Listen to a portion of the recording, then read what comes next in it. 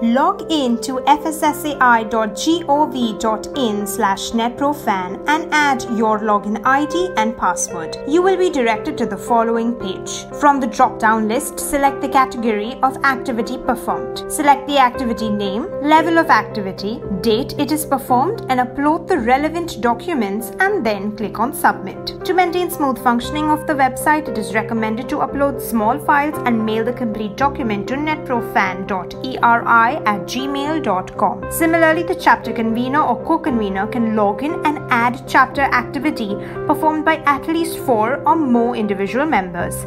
Individuals will get marks for performing any independent activity and contributing in any chapter activity. And remember, the convener or co-convener needs to register themselves as a member and upload their activities to earn points as an individual.